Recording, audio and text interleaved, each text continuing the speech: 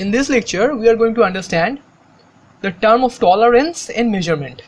So first we need to know what tolerance is.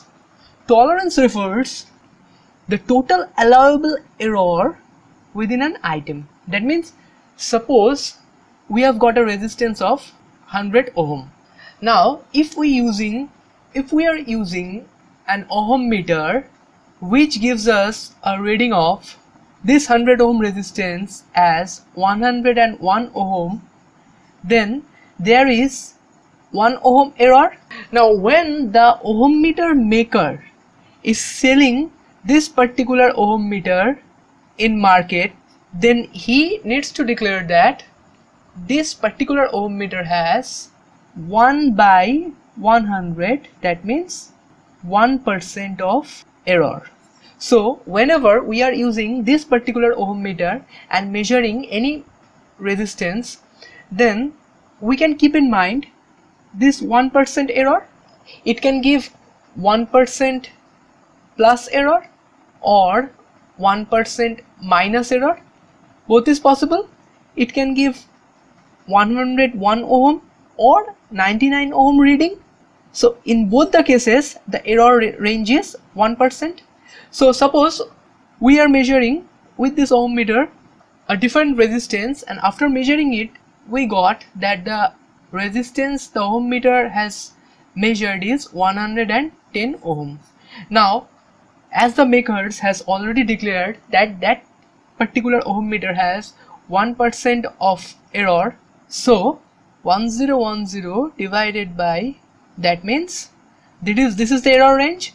So the resistance we have measured using this same ohm meter may be either this ohm or this ohm. So this is the range by which the variation is occurring. That means this ohm meter has plus minus of 1% of tolerance. Clear? So the tolerance is the range by which the reading of any instrument can vary. Now as I have said, this tolerance is expressed in plus minus term. That means both in increasing or decreasing form. The result we are getting may be higher or lower compared to the true value. Now the reason is of this variation of our reading or the particular instrument which is showing this variation, for which the makers has to declare this tolerance range for his instrument, is due to changes in temperature or humidity.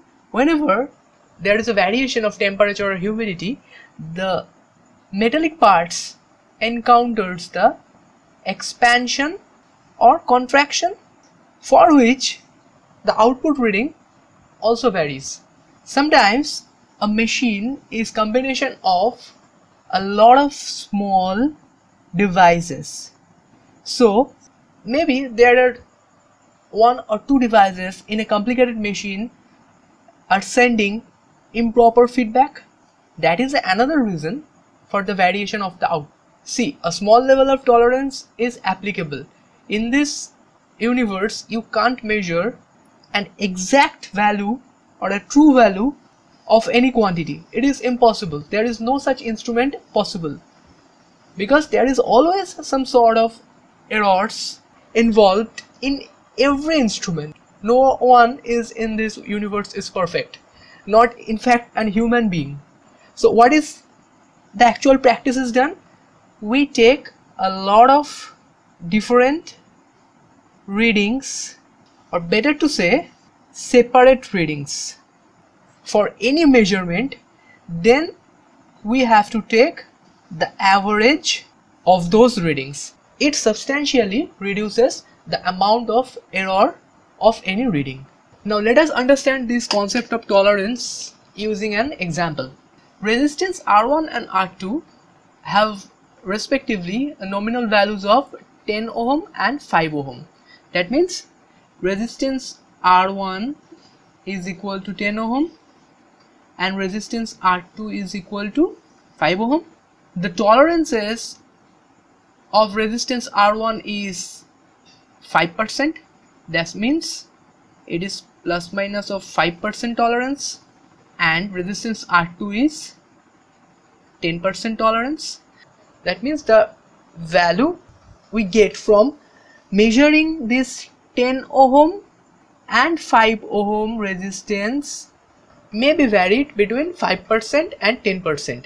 See, 10 ohm and 5 ohm are the true values, and what we measure by using ohm meter or any other instrument is after including this 5% and 10% tolerance or variation. Then what is the range of values of the parallel combination of R1 and R2? So solving this kind of problem, first we need to determine what is the range of R1 and R2 we will get after our measurement. So as the R1 has 5% tolerance according to question, that means the value of R1 would be plus minus 10 plus minus 10 into 5 by 100.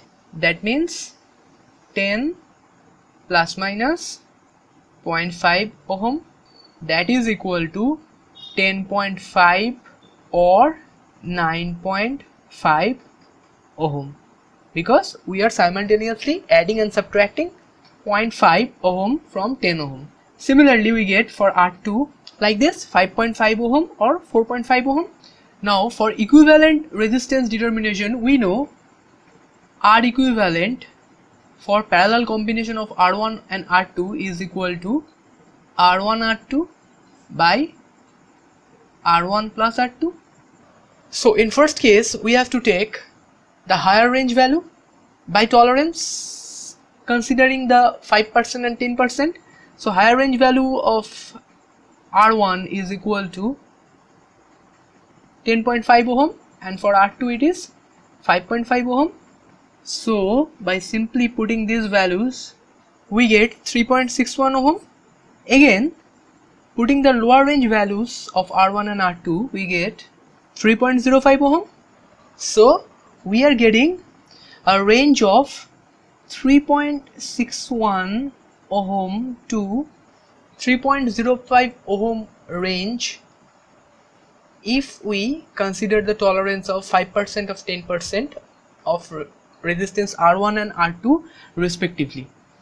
So if we consider these tolerances and determine a parallel resistance equivalent of these two resistances, then we will get a range between this. So I think this concept is clear to you. If you have any doubt, then mention in the comment section below. Thank you.